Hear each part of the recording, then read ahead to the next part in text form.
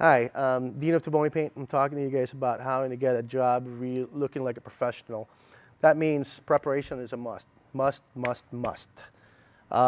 Taping the edges in the corner is definitely something that you guys want to put your time on it. So you got your blue tape, low-tack tape, gives you a nice straight edge. It's been proven, well known in the market. Then you have your frog tape. Frog tape is more of a specialty type of painting tape. It has a chemical on the edge. So once a paint goes on or detects the paint coming from the edges, it just blocks it automatically.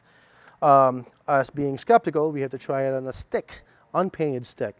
So you can see, real straight edge. We like it, we swear by it. I think you should do it. Now, one of the things that you guys should remember when you're painting and using a tape, try not to let it dry more than 2 hours, because if you do and you take the tape out, you have a dried paint already on the tape, so you're pulling the paint off of it. So within that time period, try to get it out as fast as you can.